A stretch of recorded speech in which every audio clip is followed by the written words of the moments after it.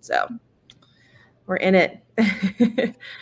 All right, well, let's go ahead and get started, and then we'll see what happens. So we got about 30 people in here, and I'm expecting a few more to trickle in, but as long as they hear you talking, it's good. All right, so hi everybody, and welcome to our session. Of course, this is like the first round session, so no pressure to make this the best one that you see all day, but I think we've got about 40 minutes or so where we're going to be hanging in here today, learning from the Loyola Marymount University and Nicola, who's going to share some of their tactics and the ways that they've been kind of moving into their Salesforce practice in institutional capacity. I know I'm really interested from this session because we're kind of building out like the same thing or trying to build out the same thing at Smith. So I know I will have questions, but just a reminder as we're presenting here, what we'd like you guys to do is post any questions that you'd like us to consider for Q&A at the very end under the Q&A tab. And of course, I'm sure that we will use chat and the confetti and all the good things that come with our session. So with that, I'm actually going to hand off. And if you want to go to the next screen, we'll let you just kind of introduce yourself and your title using your baseball card. Thanks so much. Hi, guys. Thanks so much for joining today. Hopefully this session description was interesting to you. So my name is Nicola Monat-Jacobs. I'm the Director of Enterprise Applications at Loyola Marymount University. That means I'm in the IT group at LMU, and I'm going to talk a little bit about that. Right now, we are in the process of implementing two new Salesforce orgs. And as the title suggested, we basically went from nothing to this. So that's a unique proposition. But if you are in the same boat, then hopefully some of this information will be interesting to you. You can read a little bit here about some of the things that we're addressing both on the student success side and the university advancement side, some of the technologies that we're leveraging to make that happen. We're a banner school. We use Slate for admissions. Those things are sort of off the table and part of our ecosystem. We also use Talent for our data integration, which is not MuleSoft, which is sort of interesting, and some of the other technologies that you see there. So if it goes without saying, but I'll say it, if you have any questions about anything we talk about today, we only have so much time, but you're more than welcome to reach out to me. I'm happy to talk about any of this more in depth. Pretty much every single slide in this presentation could be a whole presentation in and of itself. So if you see anything in here that's interesting and you want to know more, you're more than welcome to hit me up. I'm happy to speak about it. Who is LMU, Loyola Marymount University? So, for those of you who had a chance to visit our beautiful main campus, which you see a little picture of there, we're based in Los Angeles, California. The institution was founded in 1911. So we've been around for more than 100 years.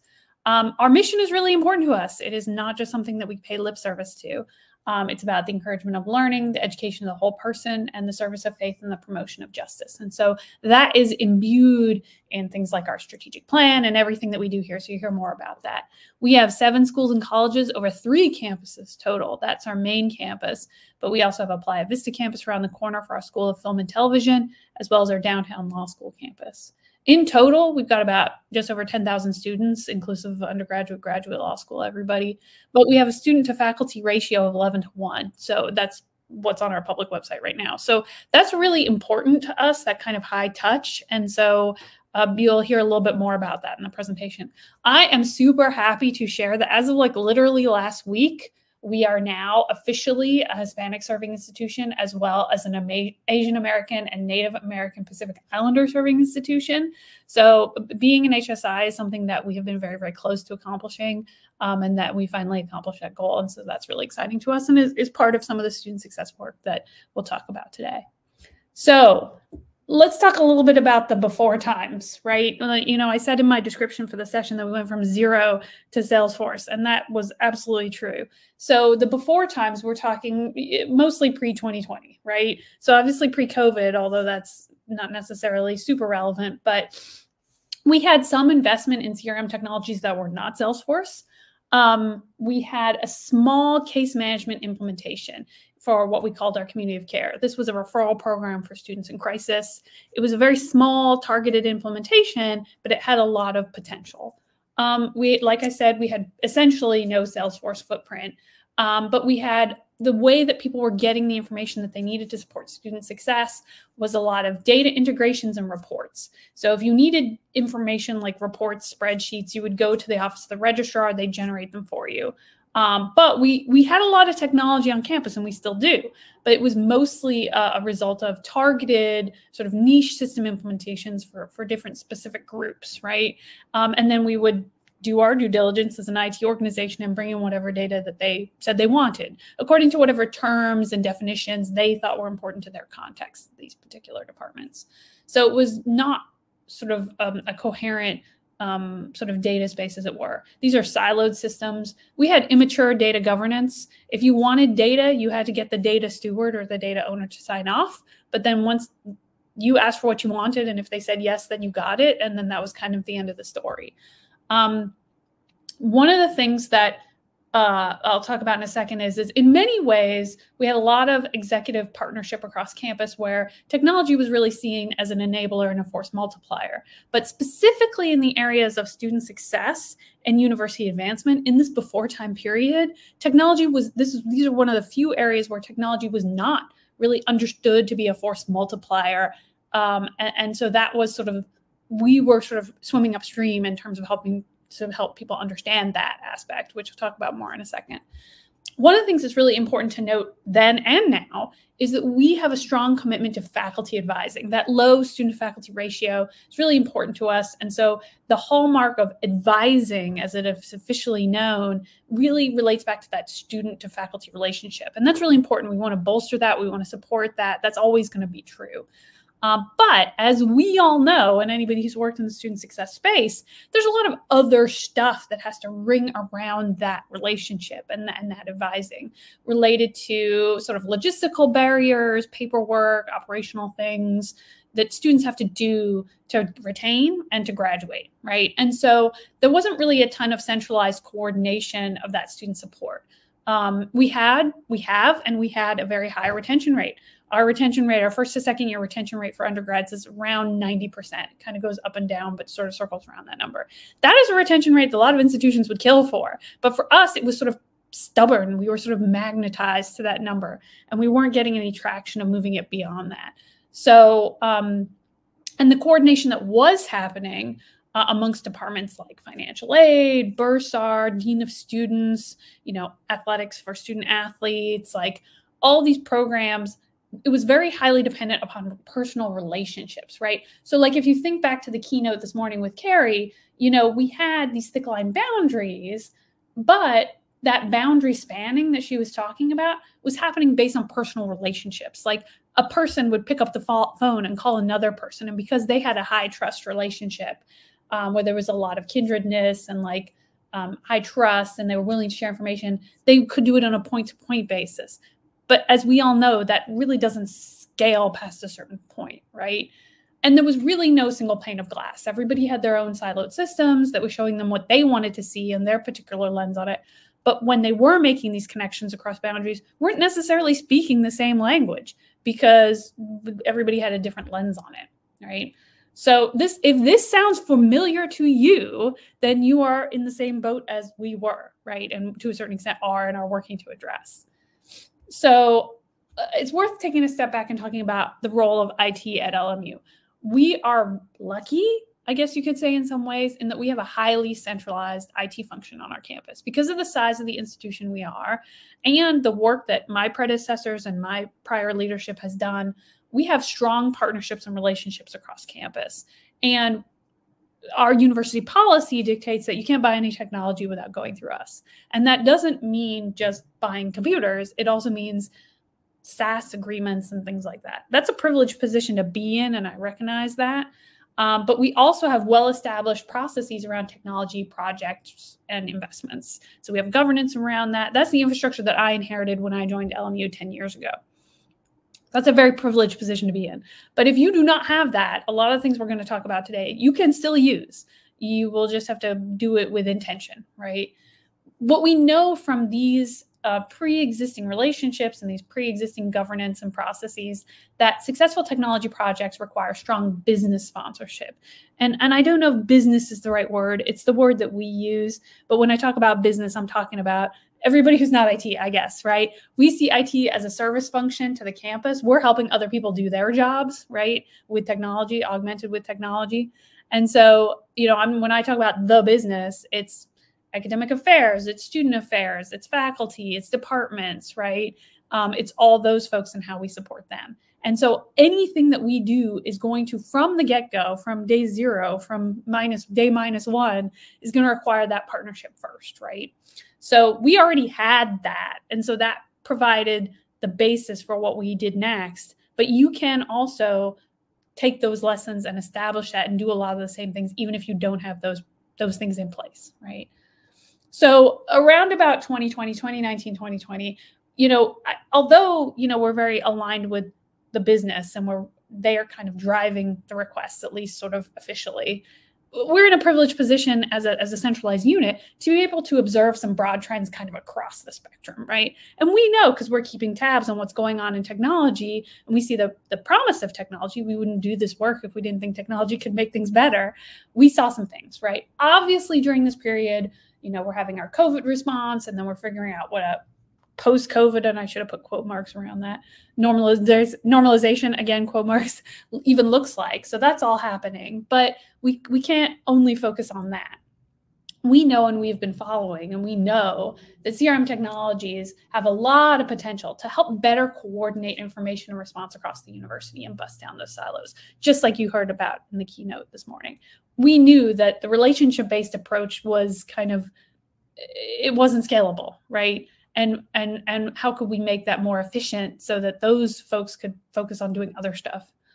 The manual approach didn't scale. We also there was a bit of a sea change happening, right? So whereas before we had leaders who had been at the institution a long time, and they didn't really get the value that these technologies could bring because they had worked for decades at the institution without them. And they were like, well, everything's going great. What's the problem, right? But stuff started to change sort of 2020, 2021, where we were getting some turnover, right? There was a lot of reorienting of positions. We're getting new leaders on campus, both at the executive level and also at the middle management tier, right? And these folks are coming in from other institutions where they already have systems like this at their campus. And they're like, how do you guys not have this, right? And so that was helpful. And then people were asking us, they were banging down our door and saying, can I have Salesforce? Can I have some Salesforce? I would like some Salesforce, please. And we were like, whoa, whoa, whoa. Because we were in a position of not I think a lot of institutions find themselves in a situation where there's like 75 orgs and they have no way to kind of rein it in. We were lucky. We didn't have that, right, yet. And so we're like, okay, well, we don't want that. So how can we give people what they need, because that's our job, but also do it in a controlled way or have some kind of vision or strategy around this?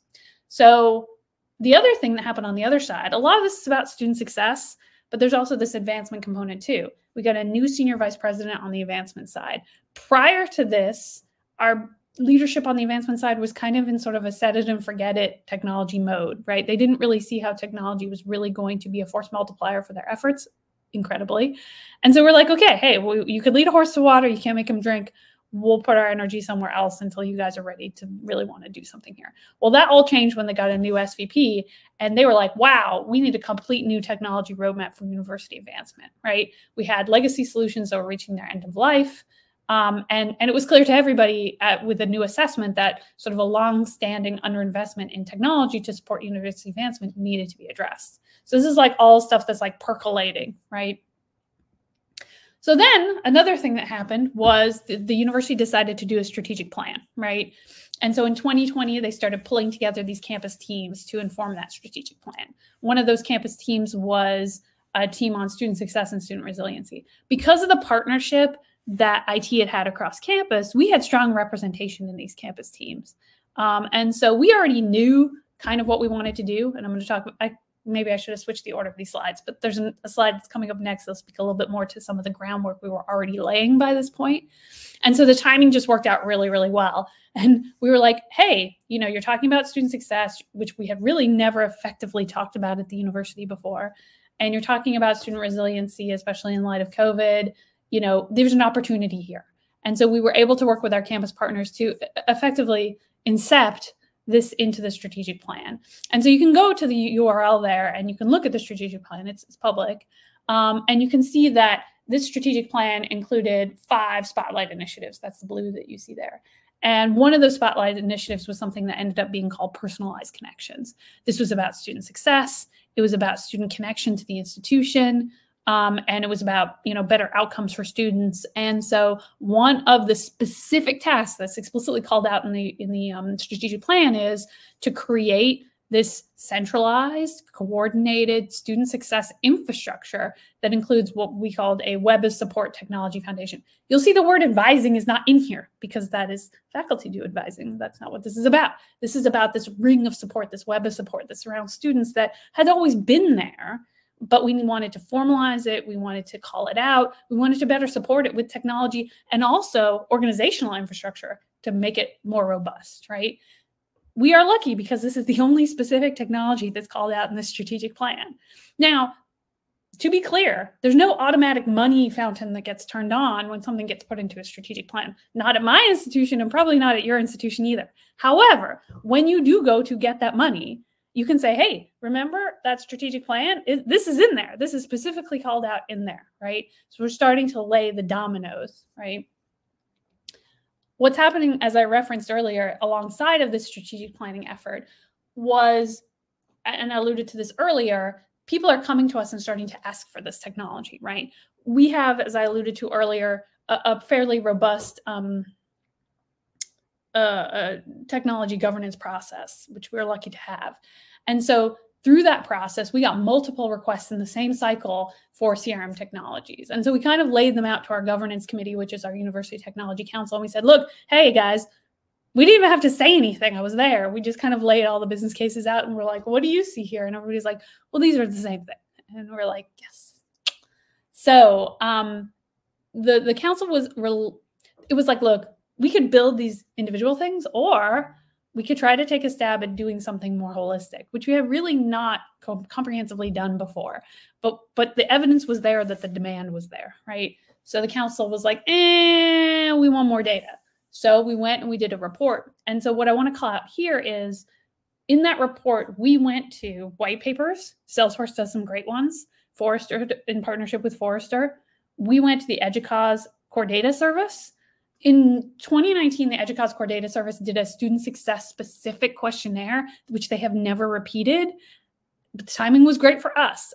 I wish that they would revive it because it's really helpful. But whatever data you can mine from whatever sources you can get, maybe you're part of a consortium like we are, where you can mine some data from that. That was data that we could present to our executives, right? What influenced them to kind of give us the green light to go down this road was data from peer institutions. There was also an emphasis on data security, right? Because those spreadsheets that I mentioned before, those are all getting sent via email and passed around, and everybody knows that that's not a good idea, right? So we really hammered sort of the security posture of having this in a central place, right? Rather than flying these spreadsheets flying around. And we also made a recommendation to do a formal RFP, which also was us laying out our criteria. We did that via committee. We laid out our criteria for what we were trying to do, right? And then we went back to our governance council with a more robust project request. So that was all happening at the same time that the strategic planning process was happening. So talking more about investments, and again, this could be a whole presentation in and of itself. I'm trying to be sensitive to time here so we can save some time for questions. So we had an existing governance model and reputation that allowed us to fold all these CM requests into a larger effort. You may not have that, but you basically need to do the same thing, right? You need to cultivate your business stakeholders who are going to come to the table and say, I have a strategic need for this, right? And I'm willing to throw my hat in the ring with a bunch of other people. So you need to create those connections. You need to figure out what information is going to influence the executives that hold the purse strings, or at least can give you the green light to explore it more, right? And tell you what more data that they would want to see. You're going to need to plan for all different kinds of money, right? So you're going to need operating money for your licenses. You're going to need capital money for your partner implementation. You might need staff lines, and I'm going to talk about that in a second to help support this environment. Because remember, we had nothing. And again, the partner and vendor engagements, I'm going to talk a little bit more about it as well. So at our institution and the way our organization was structured, IT was best poised to be the place where efficiencies for a centralized solution could be coordinated, right? We've got these two different efforts, two different areas of investment when it comes to CRM technology. We have the student success side and the university advancement side. By supporting that all out of the IT function, we could kind of realize a synergy, or the hope was that we could realize a synergy and an efficiency by supporting both of those implementations out of the IT department. I'm going to talk more about that in a second. The jury's still out on whether or not that was the best idea or not, but we shall see. But we also, and I'll talk more about the efficiencies that we realized, but like IT has coordinated a lot of this in partnership with the business because we were in a position to do so, right? You know, if you have a decentralized IT model at your institution, you're going to need to figure out a different way to do it. Maybe it's about collaborating with the various decentralized IT offices and coming together with a centralized plan. Or maybe you're not in IT, and maybe it's about making that partnership with IT so you guys can work together on this.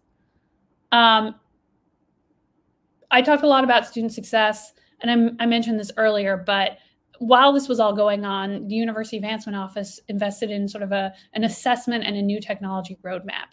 And what they realized is they were going to need to do a complete CRM implementation, which may also evolve into a replacement for other ancillary technologies that they had bolted on to their sort of like legacy, not even a CRM, but donor database, shall we say. So like I said, there was an opportunity for some technical alignment and shared resources, not just in the support team, but, you know, for example, we have one marketing cloud environment that's shared between the two orgs. We use GearSet for our DevOps, and we leverage that across the two orgs. And we have an IT group that is skilled in that and can deploy to either environment. We also were able to negotiate with Salesforce and use those two org investments and do bundled licensing deals that save us money. So those are the opportunities that were managed by IT that created efficiencies. So just to tell you where we are now today, on the top, we've got all of our sort of student success investments and what we're working on right now. Our student success implementation of Salesforce is branded Lion Connect because the lion's our mascot. So we actually went live with Lion Connect, with the student-facing component, in August at the beginning of the fall semester. And so there was a lot of stuff that went live at that time to be ready for the beginning of the semester. And then as the school year is progressing, we are in the process of rolling out additional functionality. A lot of this is all about the way we're envisioning student success and how this org is going to support our student success activities is better surfacing and directing students to what they need to do when these little events crop up. So like throughout the academic calendar year, something may happen or may not happen that's going to present potentially a roadblock to the student progressing in their journey at the institution. So if they've missed registration, they're under-registered, they're under-enrolled, they got academic probation, they have a midterm deficiency, they forgot to apply for graduation, or they need to apply for graduation, or they need to get ready for registration, or they've got a hold that's going to prevent them from being able to register. Like all that stuff was happening in Banner, but students were not necessarily knowing about it, and they didn't know what to do when it happened.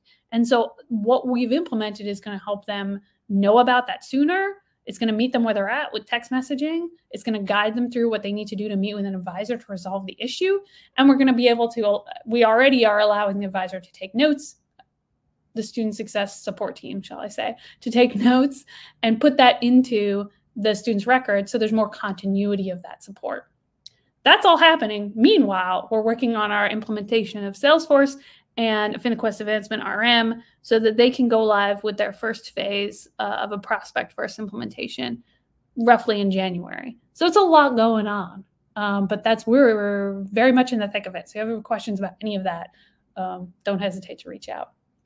So when we talk about building the team to support this is a team housed entirely within IT that reports to me, right? So when we started this, the vision was that the team could support both these efforts. We had hoped that they would not be happening concurrently like they are, but the wheels of the institution move at the rate that they move, and so it is what it is. And so when we first put this together, we created a new manager position that reports to me. We had two positions, one analyst, one developer, that we were basically able to repurpose. Same people, same job description, but just now their job is to learn Salesforce and get ramped up on Salesforce, right?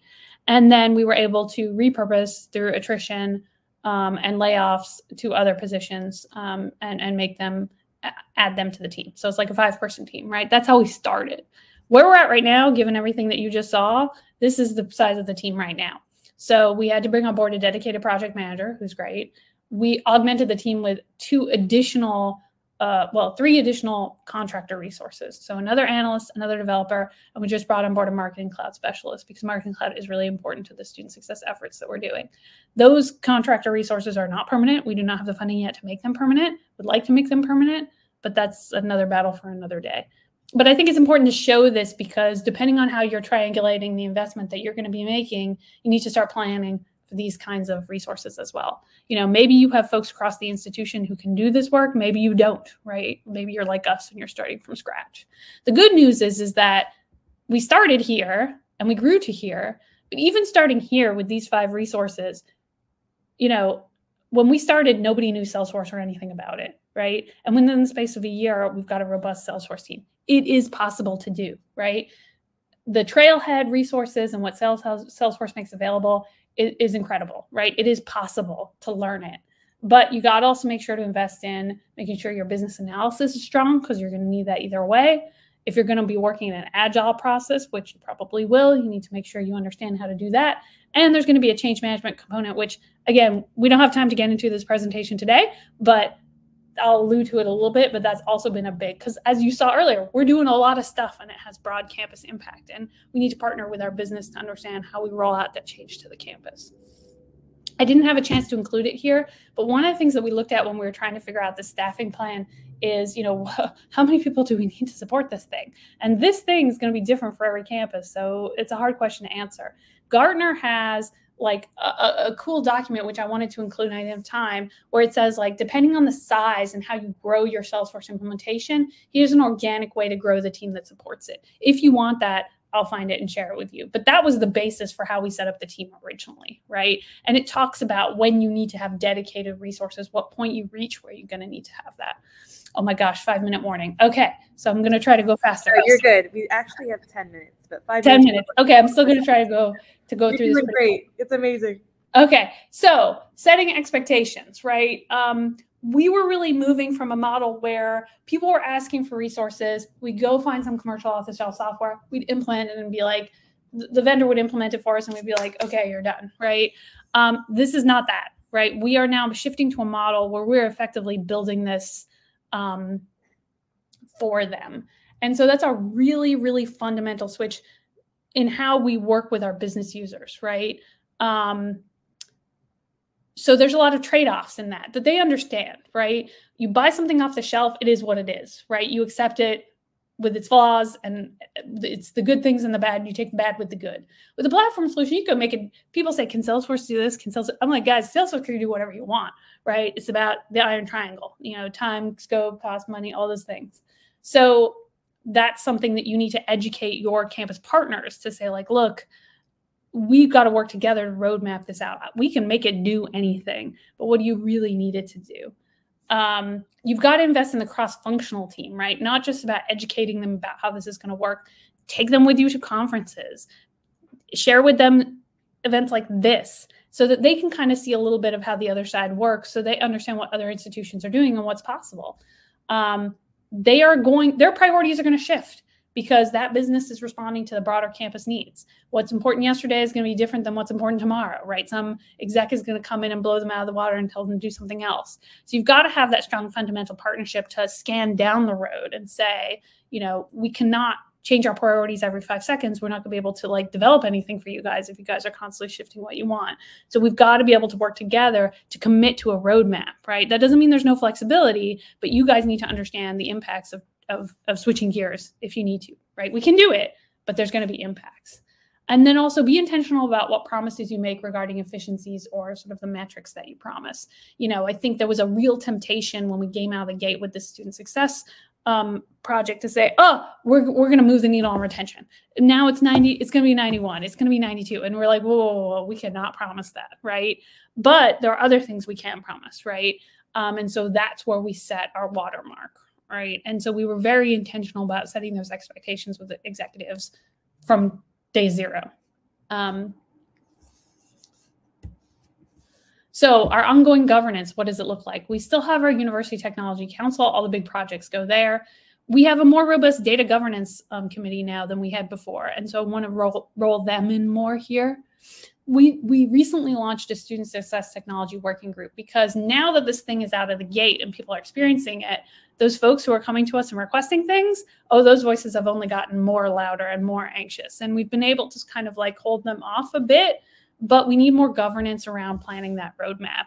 We need more transparency around planning that roadmap. And so that's something that group is going to help to do before it goes to the University Technology Council to ask for money or what have you.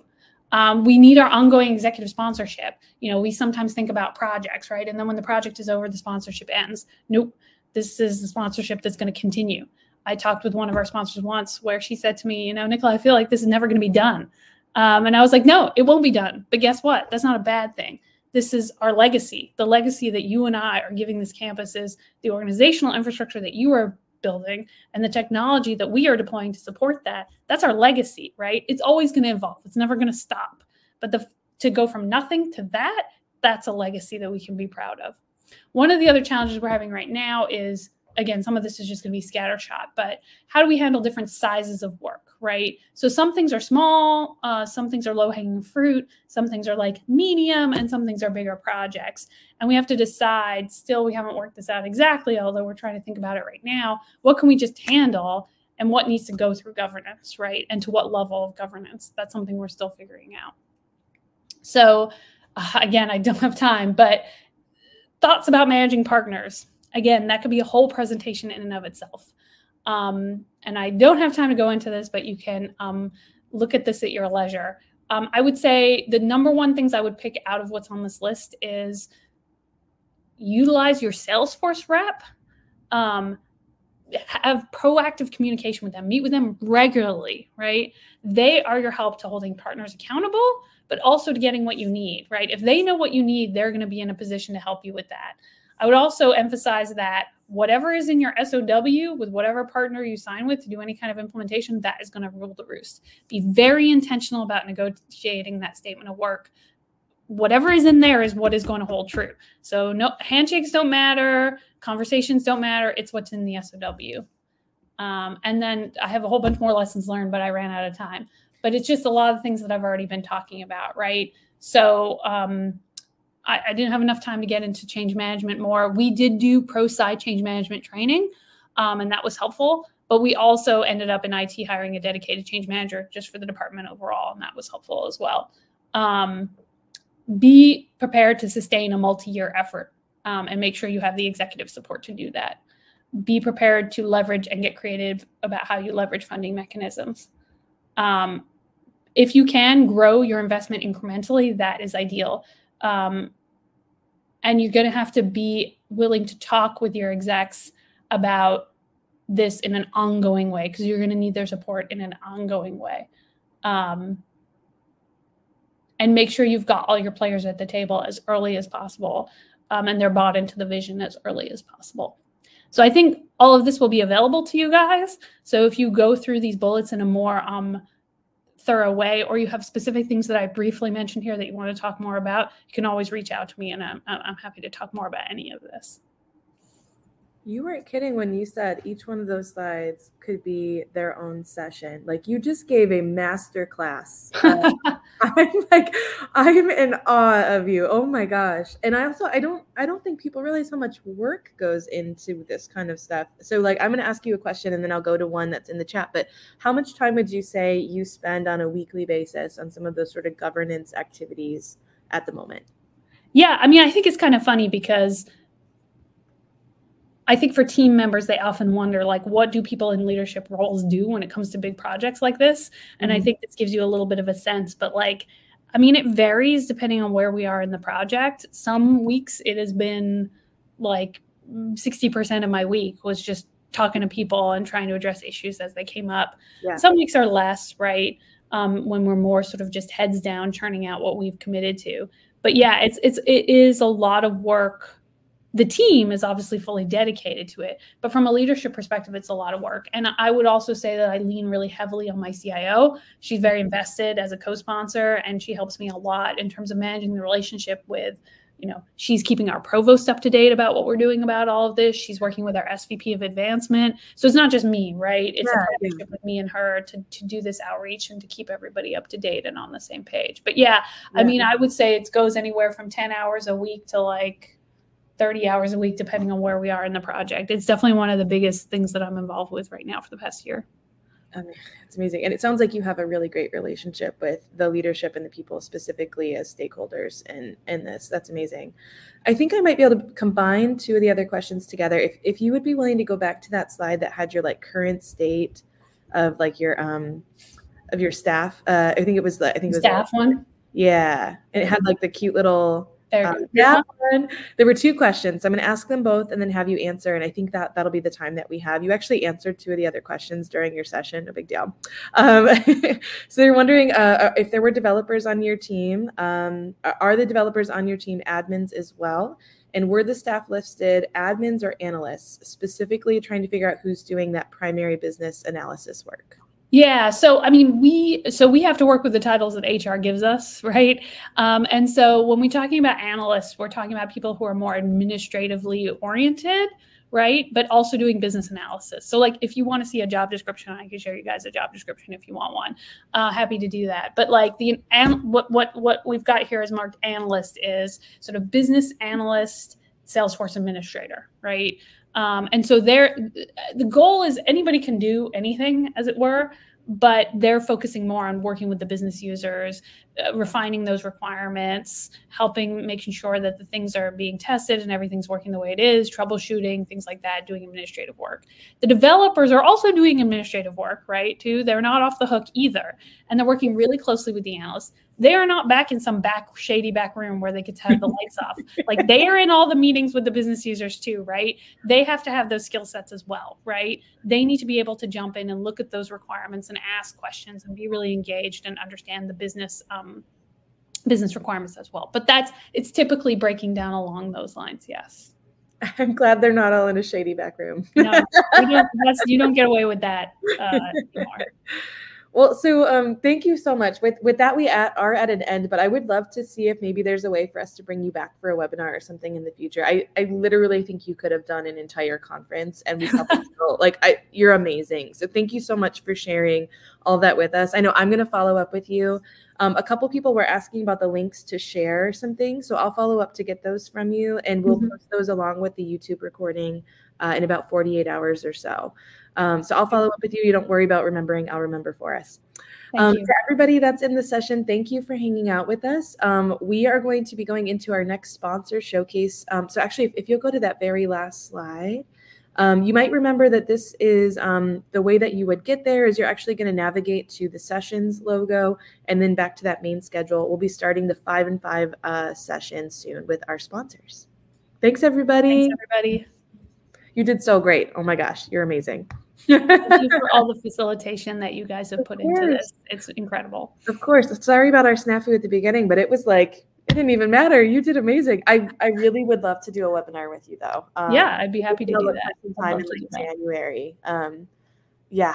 Oh my gosh. Okay, we're going to be best friends. So I'll see you on the other session. Sound good? Yep, definitely. Talk to you guys later. Bye, everybody.